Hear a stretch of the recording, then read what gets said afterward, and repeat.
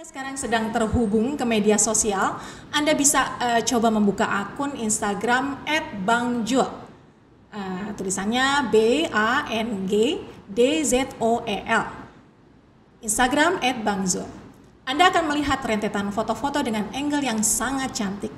Bukan sekedar opini saya nih, karena ribuan like membuktikan bahwa foto-foto di akun ini memang pantas disebut indah.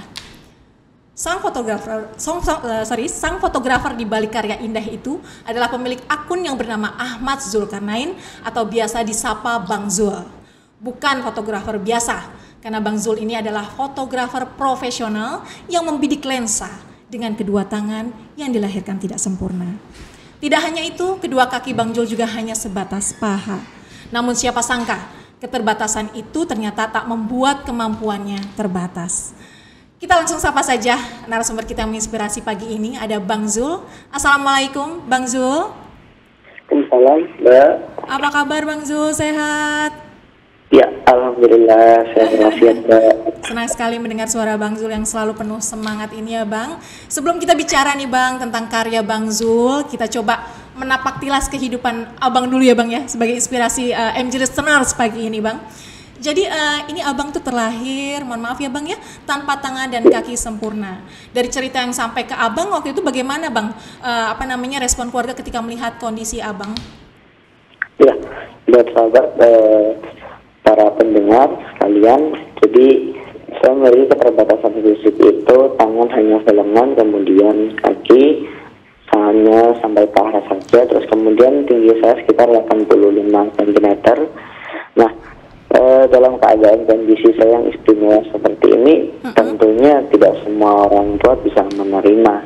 Jadi seperti itu. Tapi kemudian ada proses yang memang harus dijalani sampai akhirnya bukan hanya orang tua yang menerima, tapi juga lingkungan, terus kemudian Indonesia juga menerima. Jadi gitu.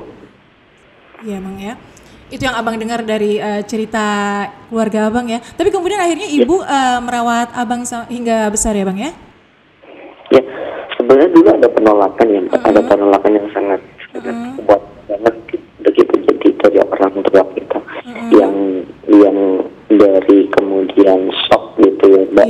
Terus kemudian ada percobaan untuk memasukkan saya ke kantong plastik dan buang di pinggir sungai. Jadi ada proses-proses seperti itu. Terus kemudian saya sendiri ada penolakan diri saya sendiri kepada diri saya gitu ya.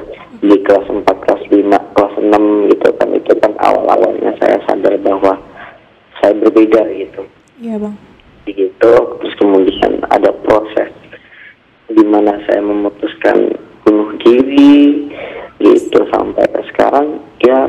Ternyata semua proses itu tidak menjadi suatu hal yang buruk sebenarnya.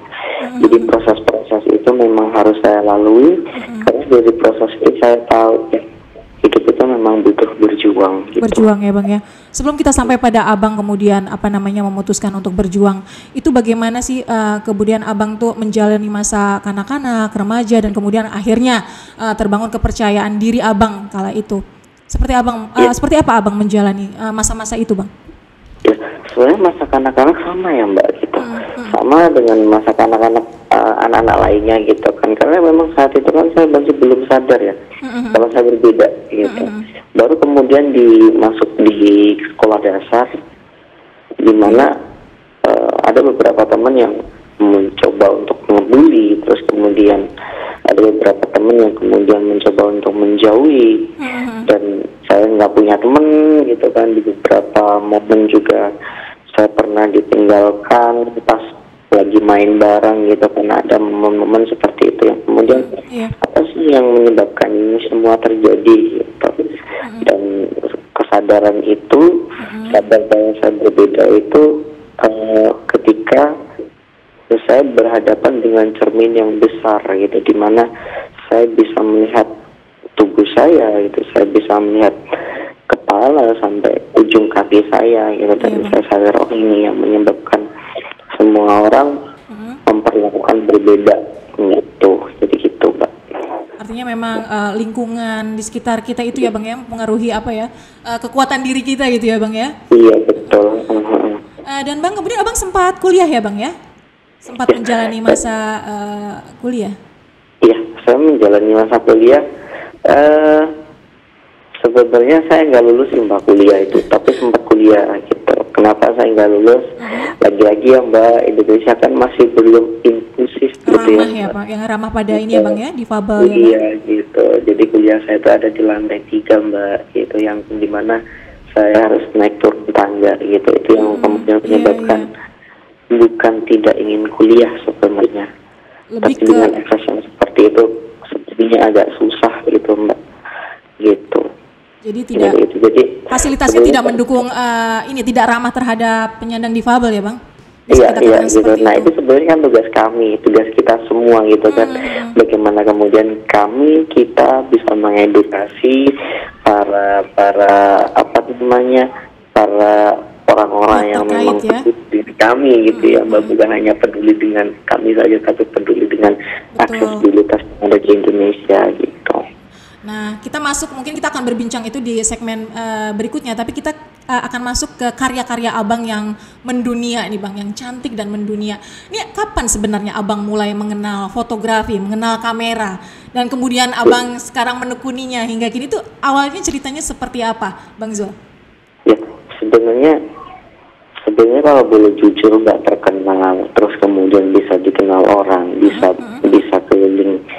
keliling dunia, itu sebenarnya bukan tujuan saya sih sebenarnya Mbak gitu. Dan mungkin itu bukan pencapaian yang luar biasa buat saya gitu, tapi lagi-lagi saya selalu bilang bahwa iya, itulah proses gitu. Kalau ngomongin tujuan sampai sekarang pun masih belum tahu tujuannya apa gitu. Cuman pada intinya adalah bagaimana proses ini terus kemudian bisa memberikan satu energi positif untuk kita semua gitu. Nah, awalnya untuk masuk ke situ sebenarnya saya bukan siapa-siapa, saya hanya tukang foto KTP Mbak gitu. Ya ampun. Iya, saya hanya tukang foto KTP, belum ada KTP elektronik. Di salah satu warnet di tempat saya gitu Mbak. Itu di desa saya.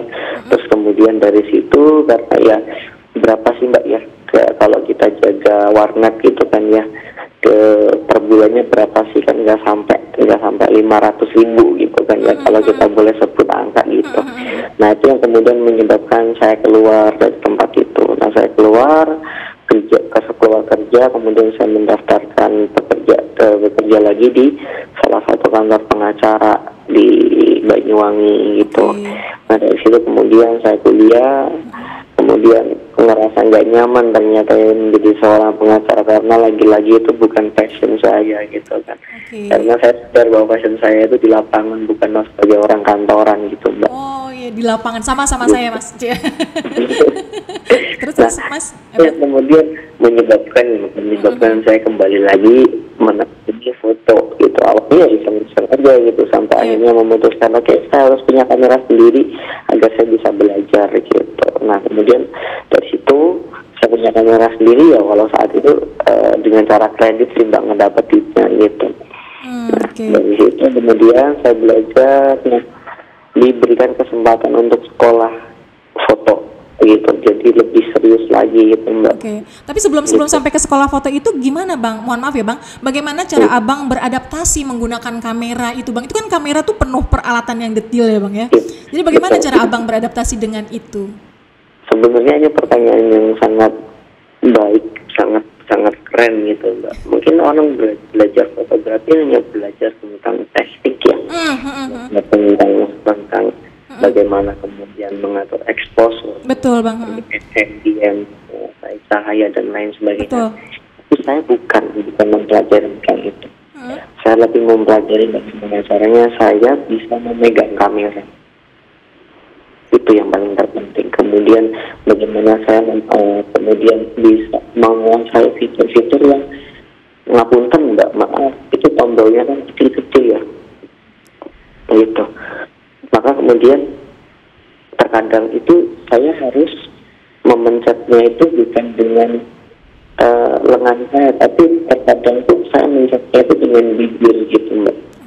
Seperti pemutar apa namanya itu scroll diafragma dan lain sebagainya itu Mbak.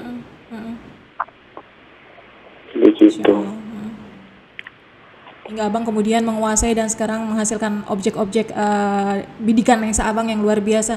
Terus apa sebenarnya yang abang ingat objek pertama yang abang pilih dari sebagai hasil karya pertama atau perdana, atau yang paling abang ingat di awal abang memegang kamera? Foto prewed sih, Mbak. Prewed ya? Iya. Oke. Meskipun saat itu saya dibayar 25.000. Oke. Buat kerjaan sehari gitu, Mbak. Dan itu sangat, ternyata bekerja itu sulit ya biasa gitu. Iya. Oke, tadi kita sampai pada bahwa jadi Bang Zul sudah mulai menekuni fotografi, kemudian foto prewed juga. Selain prewed ini, objek apa lagi yang menjadi bidikan lensa dari Bang Zul? Ya, kalau dulu kan saya belajar gitu ya, saya membantu tentang landscape, belajar tentang foto wedding, portrait, kemudian produk juga gitu. Nah, di beberapa tahun ini saya fokus kepada foto potret juga gitu. Oke. Terus kemudian ini sudah mulai merambah, kita fokus ke wedding, kemudian ada wedding juga gitu. Terus kemudian kita lagi pengen sih buat ngembangin cabang ya, lebih ke kayak foto food juga gitu, karena semakin ke depan kan untuk motret itu kan juga semakin sulit ya, Mbak. Dimana kemudian kalau prewedding kan kita harus datang ke sana, gitu kan.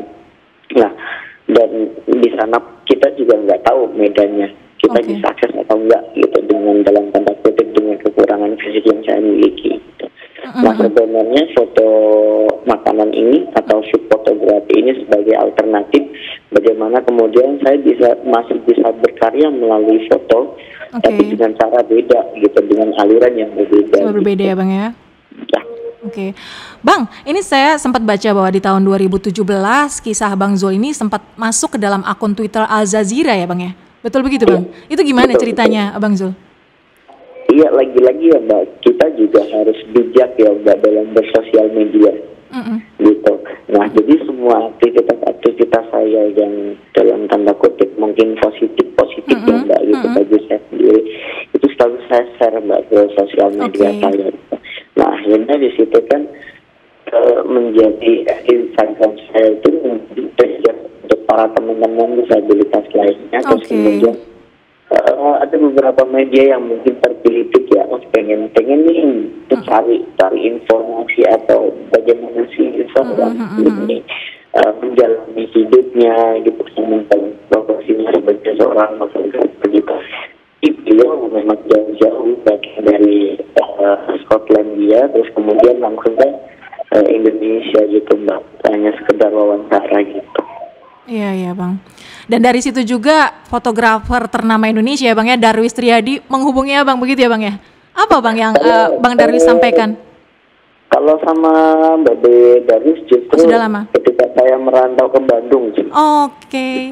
Gimana tuh? Saya merantau ke Bandung, terus kemudian di situ kan ada satu lomba fotografi disabilitas, dan kemudian saya menjadi salah satu coaching klinik ya Mbak di situ ya Mbak, dalam ranah fotografi. Nah, jurinya itu dari Bang Darwis. Mbak, iya. Nah, kebetulan di situ kan saya dikasih tantangan, kalau memang kamu bisa motret ini beberapa kamera ini dipecah, jadi baterainya dipisah. Terus kemudian memorinya dipisah, baterai grip lensanya dipisah. Pokoknya saya hitung itu jadi 5 bagian gitu. Kemudian saya dikasih waktu satu bagian itu 1 menit gitu. Jadi berarti ada 5 bagian, berarti kan 5 menit ya Mbak. Iya. Buat nyatuin gitu. Tapi 5 bagian itu saya jadikan tidak lebih dari 1 menit. 1 menit ya, oke. Nah, itu yang kemudian Mbak Bir sendiri langsung bilang kalau serius belajar foto langsung datang ke sekolah saya, nanti saya kasih beasiswa gratis gitu. Nah, karya Abang kan kemudian mulai dipamerkan termasuk ke mancanegara. Negara mana saja Bang foto-foto Abang dipamerkan? Kalau di Indonesia sudah beberapa sih tempat gitu, tapi kalau untuk negara masih di Turki sih Mbak gitu. Turki ya? Iya, di Turki, Istanbul. Terus kemudian sebenarnya ada satu pameran tunggal saya akan diselenggarakan di Brasil. Brasil ya? Iya. Terus karena ya yang namanya pandemi ya, karena kita nggak tahu kan ya gitu. Ada musibah besar seperti ini, akhirnya bukan batal sih, tapi lebih diundur gitu Mbak. Dan masih belum tahu judulnya kapan gitu. Oke. Bang, di titik saat ini ya Bang ya, usia Abang 29 kalau nggak salah ya Bang, betul bukan? Ya, 29. betul. Di titik ini pencapaian tertinggi Abang yang Abang rasakan sebagai fotografer apa Bang? Sebagai fotografer bersyukur aja sih Mbak, bisa berkunjung ke beberapa negara seperti Turki sama Singapura ya, gitu. Tapi sebenarnya masih butuh berkembang lagi gitu Mbak. Masih ada.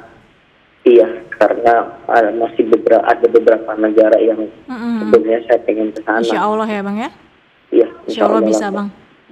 Nah, saya juga kembali lihat akun Instagram Bang Zul. Saya lihat Bang Zul, sama juga saya juga melihat ini di Nas Daily, bahwa Abang belajar menyelam, lihai pula memainkan skateboard.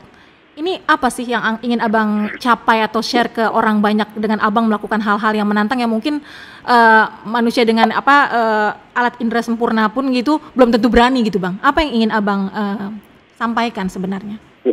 Sebenarnya lebih selain hanya hobi ya Mbak. Sebenarnya selain hanya hobi, sebenarnya pengen merubah stigma masyarakat ya Mbak. Gitu. Ya, seperti saya sampaikan di awal bahwa Indonesia inklusif atau Indonesia ramah disabilitas itu tugas kami, itu tugas kita gitu. Jadi saya mencoba, karena kita nggak bisa kan mengedukasi orang, kamu harus menghargai saya, gitu. Kamu harus gini. Kita nggak bisa seperti itu gitu loh Mbak, karena siapa sih kita kan gitu kan, kita harus sadar diri tentang itu. Jadi kemudian saya berpikir apa ya yang bisa kita lakukan untuk diri kita sehingga akhirnya orang sadar bahwa sebenarnya setiap manusia yang hadir, sebenarnya setiap manusia yang dilahirkan, selain mereka memiliki kekurangan, sebenarnya juga mereka punya potensi yang luar biasa gitu. Bahwa Tuhan memberikan potensi pada setiap manusia ya Mas ya, tanpa terkecuali. Begitu ya Bang? Seperti yang tadi Abang sampaikan di segmen sebelumnya, bahwa harus ada dukungan pada para penyandang difabel itu untuk bisa mencapai cita-cita sama seperti Abang. Sebenarnya dukungan seperti apa yang dibutuhkan penyandang difabel baik dari sekitar maupun dari pemerintah atau pihak yang terkait Bang? Ya, dukungan sebenarnya berupa peluang dan kesempatan ya Mbak. Gitu. Kesempatan untuk kami bisa sekolah, gitu kan, kesempatan untuk kami bisa bekerja, kesempatan untuk kami bisa bermasyarakat, gitu, tanpa kemudian kita dikotak-kotakkan lagi, gitu. Iya Bang, itu yang paling penting ya Bang ya. Iya. Nah, berbicara tentang dukungan, kini Abang kan sudah memiliki belahan jiwa ya Bang ya, dan selamat ya Bang, sekarang Abang sedang menunggu kelahiran buah hati pertama ya Bang. Ya, alhamdulillah. Selamat. Apa yang membuat belahan jiwa Bang Zul tuh yakin bahwa Bang Zul adalah pilihan tepat untuk teman hidup Bang? Kalau itu mas saya kurang tahu ya Mbak. Coba ditanya ke istrinya. Namanya itu ya Mbak.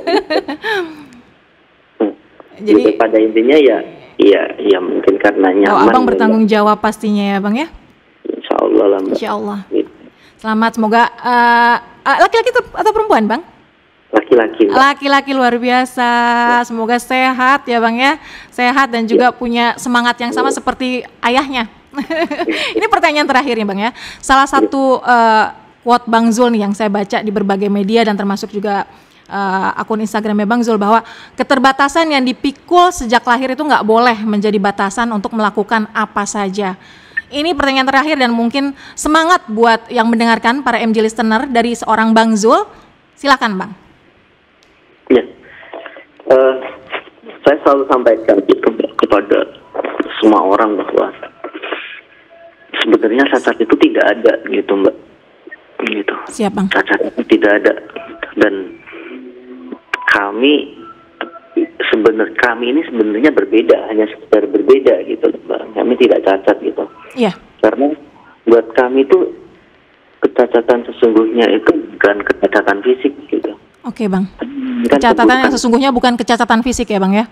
Iya, melainkan keburukan perilaku gitu. Oke. Jadi gitu.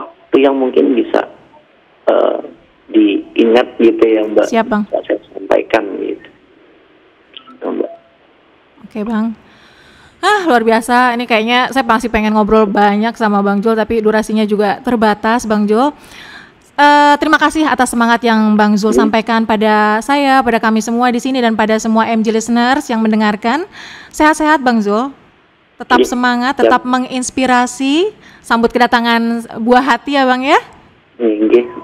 Selamat, terima kasih sekali lagi Bang Zul. Assalamualaikum warahmatullahi wabarakatuh. Waalaikumsalam warahmatullahi wabarakatuh.